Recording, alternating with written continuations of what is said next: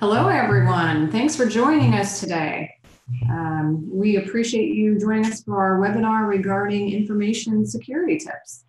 We will, in the end, open it up for, with time permitting, our question and answer section in the end, or you can type in your question and answers in the section above, or type your comments in the chat section.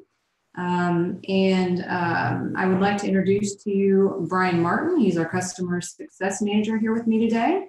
Hello, everybody. I'll be monitoring the Q&A and chat. And I'm Gina Guy. I'm a Customer Implementation Manager here at Passageways. And I would like to also introduce to you Ross Moore. He is our Cyber Security Support Analyst, and he's going to be talking to us today about some information or some security tips and regarding information in OnBoard. Thank you, Gina. Good afternoon, everybody. So we're going to start off talking to just the overview of the topics today. We're talking about passwords, two-factor authentication, and using OnBoard versus using email for distributing documents. The first two, we're going to do an overview. They're just a general InfoSec overview using passwords in 2FA.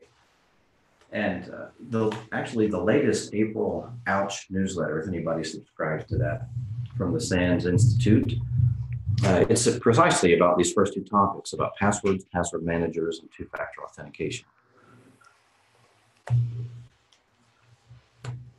Back in 1989, a famous rock climber, Lynn Hill, she had reached 70 feet up on the rocks, up on this crag. And because she forgot to finish off tying her knot, she fell. She survived, she was injured.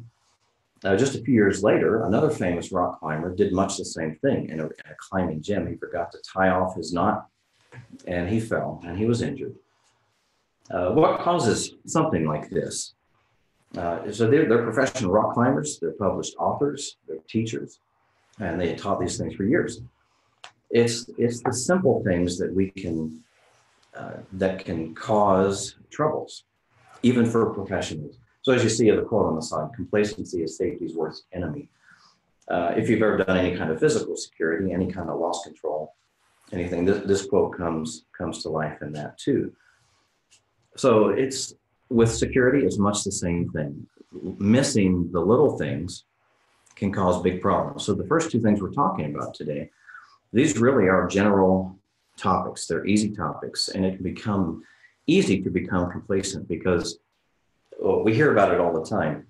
It's like trying to figure out what's a great way for me to keep from being sick. And you'll see it all over the place. Wash your hands. And we get so used to hearing it that we don't think about it and we forget it. We become complacent with it. So let's move on here, talking about passwords.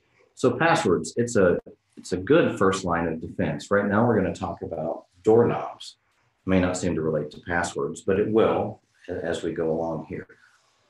A doorknob is just a good general, like here, a good first line of defense. Doorknobs themselves, they have a pin and tumbler. They have pins and tumblers, and depending on the amount of pins, the number of pins, will determine how resistant they are to being picked, the lock being picked. But one of the drawbacks is the short latch. But we're just going to talk about the doorknob in and of itself. The doorknob lock in and of itself, it can be very good. It can have a lot of pins and be tough to lock, and or tough to pick. That's similar to your password. Passwords are a good first line of defense. They're very good to have. The better your password, the harder it is to crack, the harder they are to crack. It's only the first line of defense, but what I want to talk about here is how to make that first line of defense better. Depending on your company, your organization, depending on what policies you have, and especially thinking about OnBoard, like OnBoard doesn't link to your Active Directory, so you can't have any kind of technical policy for that, but you can have written or administrative policies. OnBoard has a minimum set of requirements. For example, the typical one uppercase, one lowercase, special character, minimum of 8 characters, and a couple others. So that's minimal, but there's nothing to say that you can't tell your board members or having your policy, your coworkers, your employees, that they need to have a better password. So a couple good practices for passwords for your written policies. One is to update your passwords on a regular basis. It could be every 3 months or 6 months, or even, may surprise some people, even annually. And it all depends on your company's risk, your risk appetite, your audit requirements, the security culture you have. But you want to update them on a regular basis. Another one is don't reuse passwords. So the reason, that's not just simply reusing it for you over and over in your own company, but across your different, whatever platform you have. You don't want to use the same password for your company that you use for your bank, that you use for social media. So why is that? Because if the bad guys get one of your passwords, then they're going to try it on other sites. They're going to try it on other accounts. For example, the LinkedIn breach back in 2012, that was revealed in between then and 2016, there were 167 million credentials, passwords and usernames that were breached. And then in 2016, 117 million of those were on sale in the deep, dark web underneath there. So if they had one of those passwords, if they had your username and your password from LinkedIn, then they're invariably going to try it on various banking sites, various other places. So you want to avoid password reuse. We're going on to the next slide here and show you along these lines why you want to avoid reusing passwords and you want to have good passwords. So what you see here is how do bad guys figure out my password? So say the guys from criminals for LinkedIn or any of these other things recently that we've all heard about through the news over the last several years. They'll go in and they'll steal a bunch of passwords. And unless they're in plain text, typically they're not, but they break in and they steal all this information. And what they see is what's called a hash. They have a hashed password. Now this table in front of you is a very simplified example of pre-populated hash tables or a result of a rainbow table or cracking dictionaries. Now these are huge files, by the way. They can be 50, 70 gigabytes in size. But what they see, like you see on the left, they're going to see a hash of your password. And what they have is they have pre-populated tables or they have algorithms that they can run. And they'll run those, basically they're hashes of all the commonly used passwords. So anything like ABCD1234, password in all its variations. You know, you can do character substitution at the @ symbol for A or 0 for an O, anything like that. And they have all of these in there, and they'll run these calculations. And when they find a hash, like you see on the left-hand side, then they know what your password is. They'll have it, so they don't see your password, but they see the hash that you see there, that you'd see just example there on the left. So that's how they figure it out. So why have a stronger password? Why have a bigger password? Longer, stronger, uncommon password? They can only have so many, and they can only calculate so many passwords and hashes in all of this. So if you have something like summer 2019 with an exclamation, they're going to have that. They're going to have spring, summer, fall, winter, all those variations, all the years. They're going to have sports teams, celebrities. They're going to have the simple things like password or Apple or ABC123. But if you have a really complex password, it can be memorable. You can use a passphrase. Then it's more than likely, it's very unlikely that it's in their table. So they won't have a hash for it. They won't recognize it. They won't know it. So I want to show you here on this next slide, as they go through these calculations, as they, oh wait.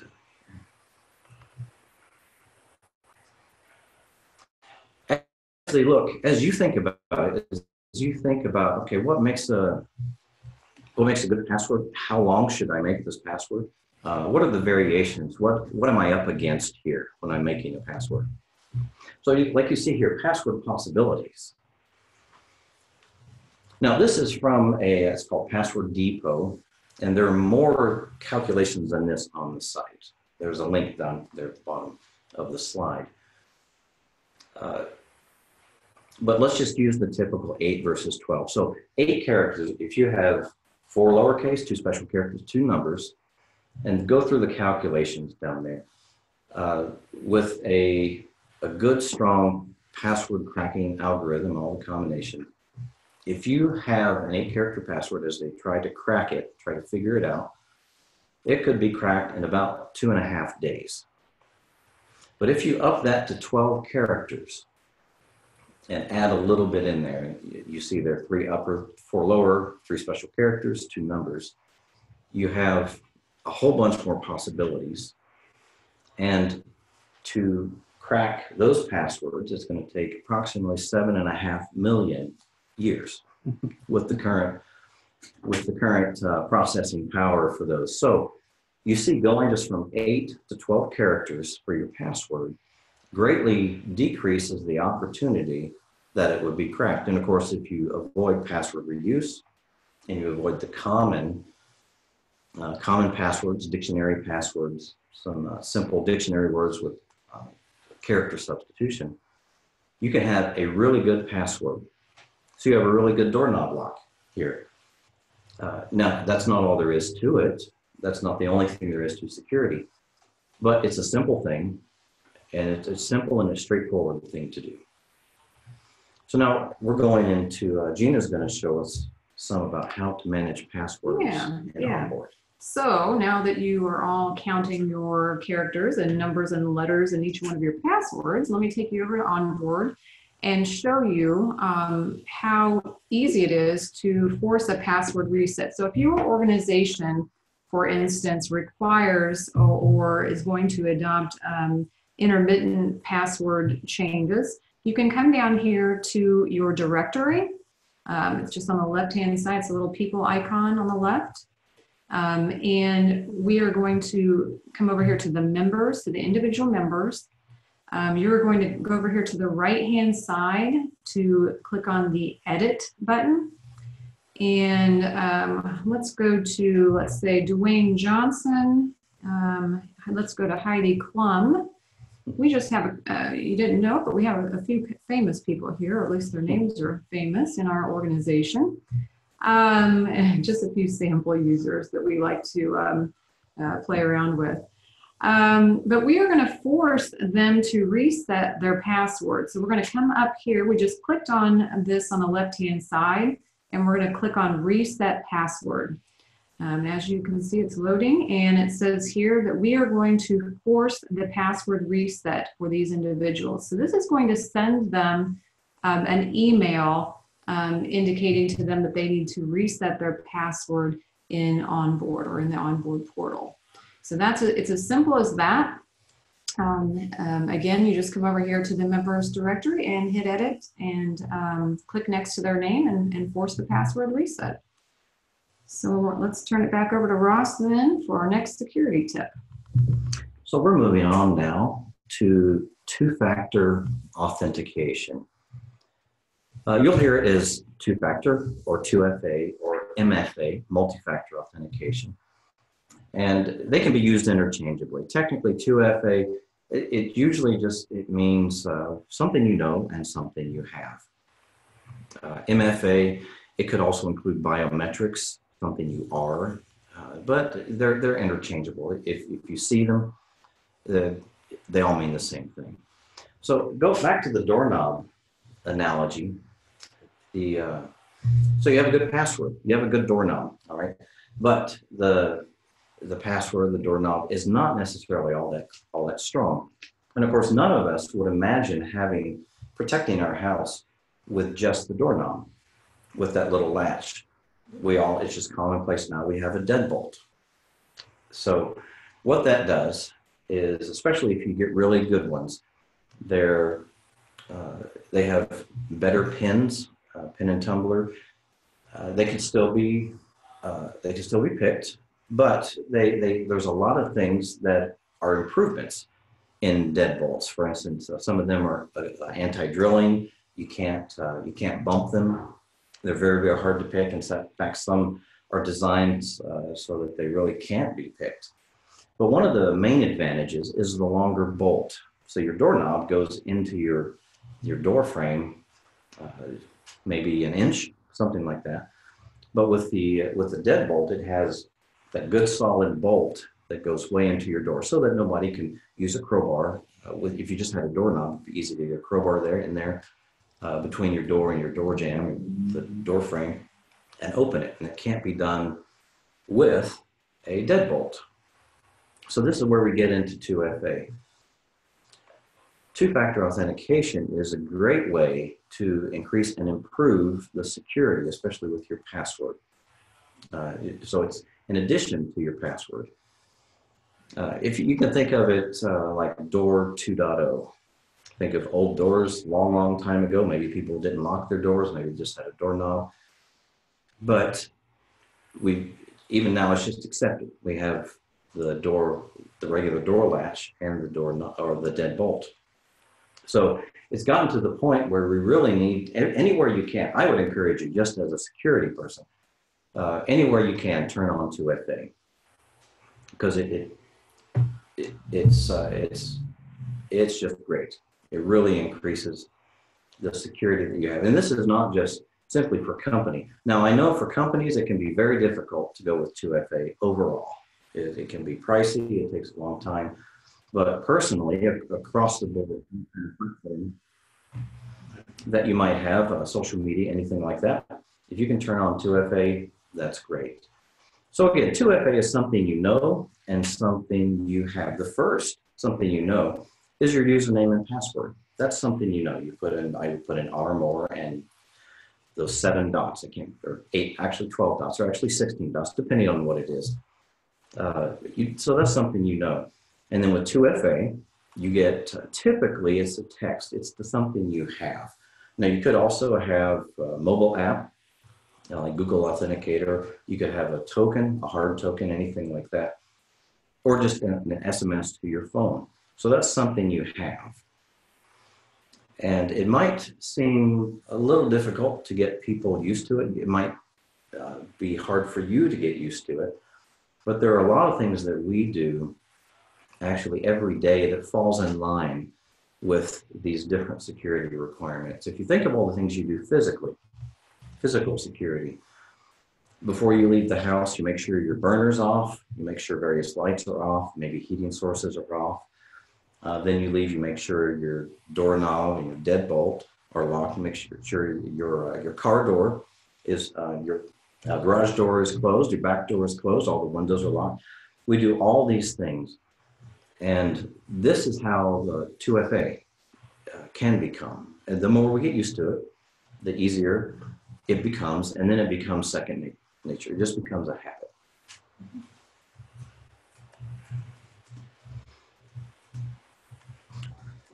So 2FA, whenever and wherever possible, I suggest trying 2FA on and enabling 2FA in OnBoard. And it easily enables that.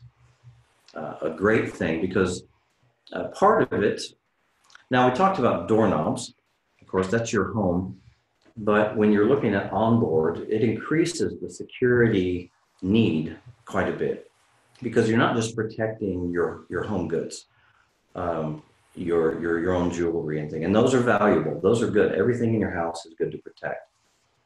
When we get into the corporate environment, we're looking at protecting other people's data too. We want to do everything we can to protect that. And with OnBoard, you're protecting the board minutes and all kinds of presentations, all kinds of documents that we don't want anybody else to have.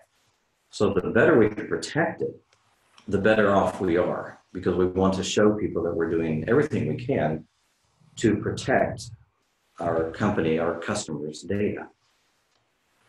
So now Gina is going to show us some about 2FA and OnBoard. Yeah, so let's take a look at this in OnBoard.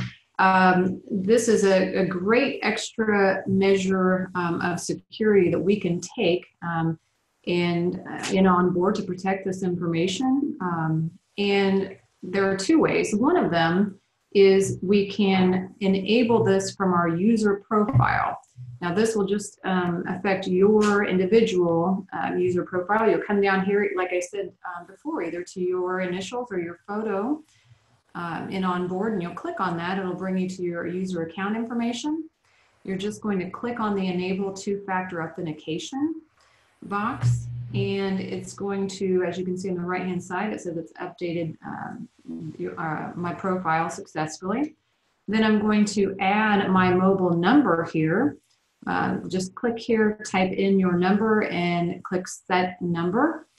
Now, when I do this and I log into OnBoard, it's going to ask for my username, my password, and then it's either going to email or text the phone number, or the 6-digit PIN code to me.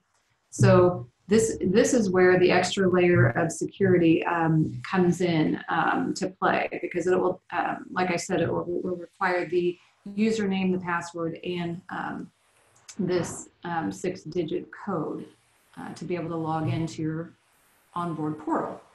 The other way we can do this is coming to the landing page and going to the organization information. Now, only the admin will be able to do this for the board portal. They will scroll down to the bottom, and it'll say two-factor authentication here.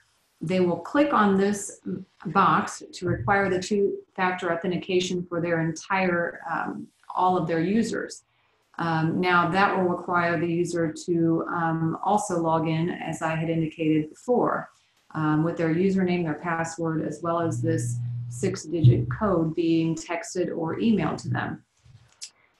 If we select the set exceptions, we can set a person here as an exception to this. So they would not be required to use the two-factor authentication. So here, if we begin typing, it will guess who you are, which user you want, and then you can just click add and submit. And so Denzel would not have to type in an extra user code to get into the board portal. So that is how easy it is to do the two-factor authentication in OnBoard. Okay. A couple questions from the audience. Okay. They're not seeing that tool in their instance of OnBoard. What user groups or what groups would include that functionality that maybe they don't have currently? Okay, and they're not seeing that user tool set in the organization controls, the two-factor authentication. Okay. Okay, so for our audience attendees asking about the feature in OnBoard, you have to be an administrator of your OnBoard portal, and you have to be logged in through the browser, and then you would go to the organization info tab, and you should be able to see those settings. Mm-hmm. So for Nancy and Tanya, if that answered your question or not, let us know. Yeah. I also think it also depends a little bit on the package you have. Two-factor authentication is not included with all OnBoard packages. If that's something you'd like, a feature you'd like, organizational control two-factor authentication, I should say, is not a function of all the OnBoard packages. If that's something you'd like to discuss, reach out to your CSM and we can go over those options for you and discuss how we can get that turned on. Now, you can turn on two-factor authentication as an individual user. Gina, if you want to show how you can do that. Yeah, you just come back here to the to your user profile by clicking again on the initials on the left-hand side, and it'll bring you over here to your user account. And you'll be able to click on the enable two-factor authentication. This, like I said earlier, this just applies to your own board portal. Okay, does that answer all of the questions so far? Okay. I'm going to turn this back over to Ross then for our third security information tip. Okay, so we're going on to using OnBoard instead of email to distribute documents.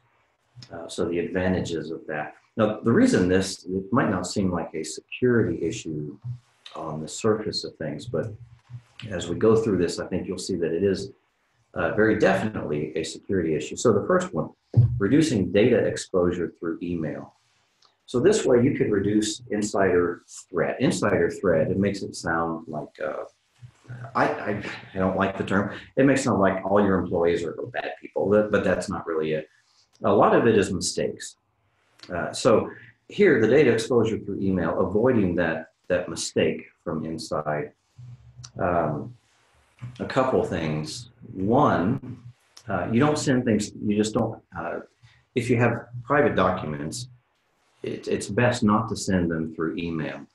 Now this gets into the end-to-end encryption of how that can be done through email, and there's a bunch of complexities involved.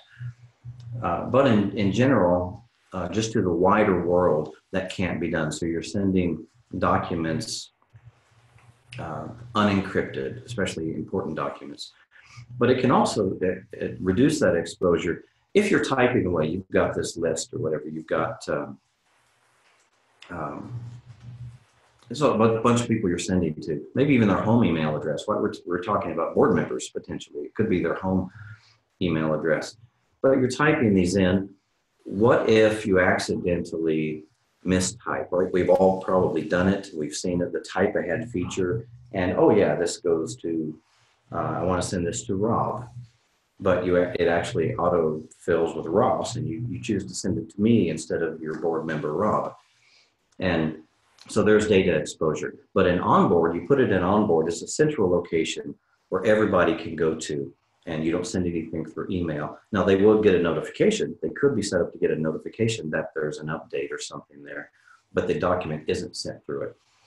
File transfer issues. You may have, depending on your company, depending on your organization, regulatory issues, compliance requirements, you may have to do secure file transfer. And this would count for that. Instead of having to encrypt it or use WinZip or something to encrypt it that way, zip it up, whatever it might be, or any other special software, you put it in OnBoard and it's secure there because it's a TLS connection. So eliminate attachment size failures. What if you send it to someone at another company, another place, and you're sending a 6 meg file and they have a 5 meg limit? Well, suddenly they can't get it, and you have to find a way around that. If you have your own in-house email servers, if you're sending a 3 meg document to 30 people, then you have 90 meg just from that one email, 90 megs worth of files, a space on your server now. Whereas if you just put it in OnBoard, you have one 3 meg file, and those 30 people just get notified. Eliminate different versions. You send out one version, somebody edits it, and they send out another version. And who knows, within a week or 3 weeks, you've got 10 different versions, and you don't remember which one came from who, and who's supposed to have what, and which is the final authority. So you have one version there in OnBoard. And I referenced it earlier, no mailing list. You could make mailing list errors. You could do that. But what if you didn't have to have a mailing list where maybe you send it to someone you shouldn't, or you don't send it to someone who should have gotten them? Maybe your list is out of date. Maybe you have 10 people who have 10 different mailing lists, and they're all over the place. So there's it eliminates the mailing list errors, and it makes access a lot easier. Instead of someone having to have their email right there, or their tablet, or their phone, or be it their computer, they can get into OnBoard from anywhere. Instead of looking on their little screen, as long as they can get on the internet, then they can get to OnBoard. So we're going to go to Gina. Oh, actually, I'm sorry. We've got another slide here. That's right. I forgot about this. Thinking of security, thinking of having items in email and various incidents. So this is from March 25th, so just last month, there were reported 3 email security incidents where at these different companies, someone in the organization clicked on an email, they entered their credentials where they shouldn't, and so the bad guys got access to those people's email addresses and their email boxes, and they got PHI from those email boxes. Now, I know we can't keep all PHI, all confidential stuff out of our email. We don't have complete access, and we don't all have 2FA enabled, right? I know it can be a hassle corporate-wide, enterprise-wide, because it takes for 2FA for everything.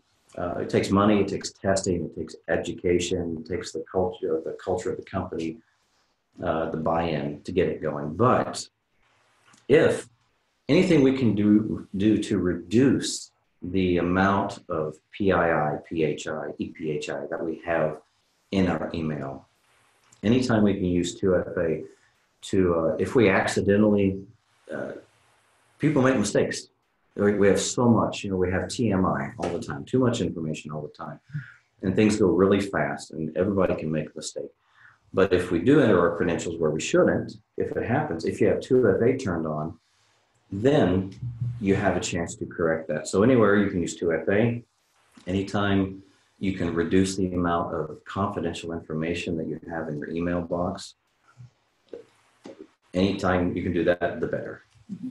So we're going to go to Gina now. Yeah, and so OnBoard and email. It's really helpful to utilize the group feature in OnBoard. We always recommend that to eliminate forgetting people to send the announcements to, or maybe your meetings to make sure that they have received notice of the information that you're posting in OnBoard and that you want for them to see.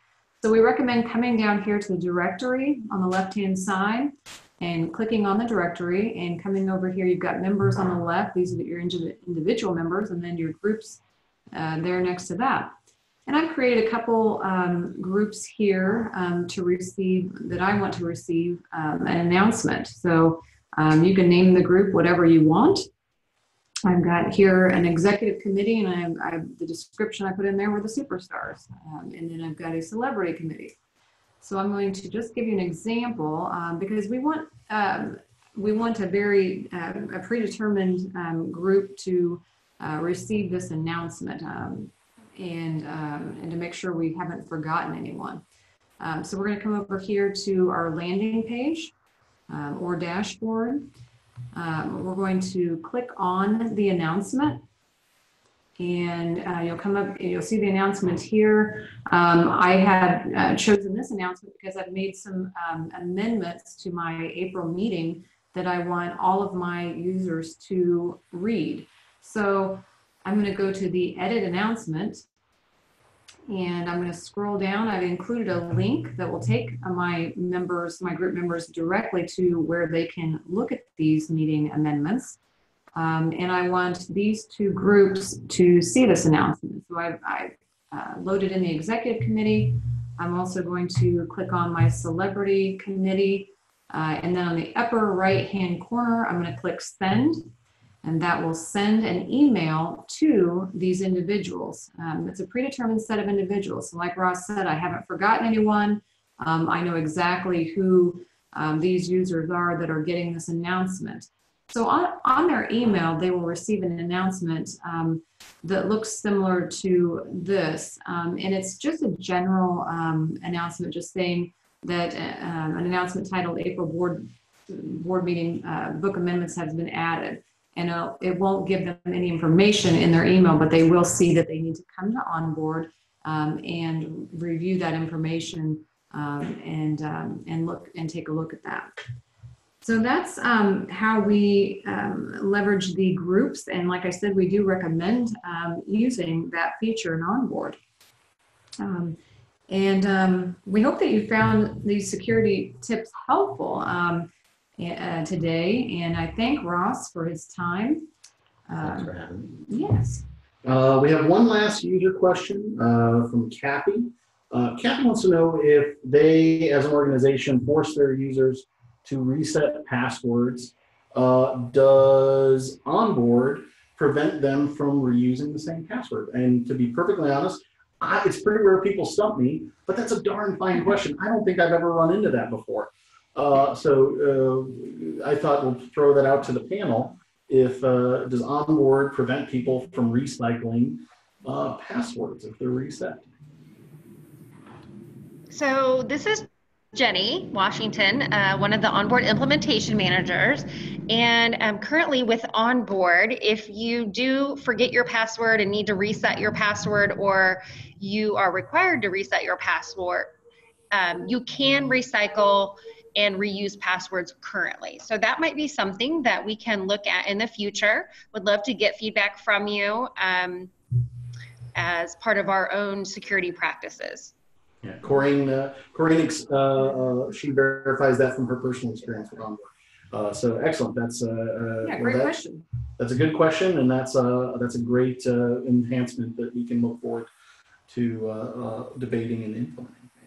Lori asked if this material be available after the end of the webinar. Absolutely, Lori. We're going to put this webinar online, the recording along with the links for the data that we're sharing, so that will be available for you as that you attended. We'll make sure we'll send you, and I believe that covers just about everything. Excellent. Okay, that's all our user questions.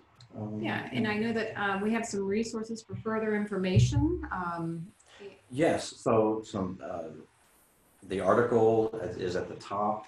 Some other things for like haven't been pwned or haven't been ponded, depending on how you want to say it. A lot of great information there for you to check on your email, even to check a password if you have a password idea, to see if actually it has been used. There are about 500 million passwords that are known, that have been breached, that are in this big database out and about. So you can see if it's out there. The password test, password managers. This is an open organization of lock pickers. It's great to learn about these locks because I've enjoyed lock picking, lock sport. Some people don't like lock picking, lock sport. Myself, a good way to learn about some basic security practices, how things can be broken and why you need to have it better. The password finder, password test, two-factor auth list. If you wonder if whatever service you're using uses 2FA, if it enabled, you can go out there and search for it. And then Verizon's DBIR is always a great resource of lots of information. And again, this is just a handful of things. Take and leave as you wish. And but yeah, if you want to delve into those to help you increase the security of both your own life, but also your organization. Mm-hmm. Thanks, Ross. And we will also be hosting an April 18th coffee break. And this is regarding security awareness also. And we welcome you to register for this training and coffee break. Bring your coffee. We'd love to see you at this one as well. So we hope you are all having a great day and that you've learned something valuable today to use an OnBoard and in your own personal, maybe banking, and your own personal emails. So security is very important. We hope you have a great day. Thank you, everybody.